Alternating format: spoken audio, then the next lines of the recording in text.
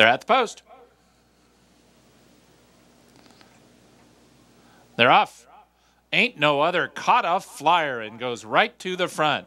Flight of a Lifetime now powers up inside of him, and these two speed away from Run Flat Out and Sinai, and the early trailer is Bench Points.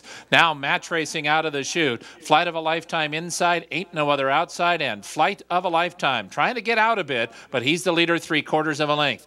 Ain't No Other is second by 3.5 lengths to Run Flat Out, who races in third. It's another 2.5 to Sinai, fourth and about 6 or 7 from the lead, and Bench Points will have to make up 8.5 in the final half mile of the 18th Lazaro Barrera Memorial, and Flight of a Lifetime is clear now. Flight of a Lifetime goes into the far turn with a 1.5 length advantage over Ain't No Other, who's going for 6 wins in a row, and now he'll try him from the outside. Flight of a Lifetime only leads 3/4. Run Flat Out is running up 3 wide. He's within a 1.5 lengths of the lead. Then comes Sinai, only 2 from the front. Bench Points is 5th and last, but only 3 off the lead. New leader at the top of the stretch, Ain't No Other. Ain't No Other drifted out just a bit at the top of the lane. He's got a 2-length lead. He'll have to hold off Bench Points, who's rolling down the center of cushion track.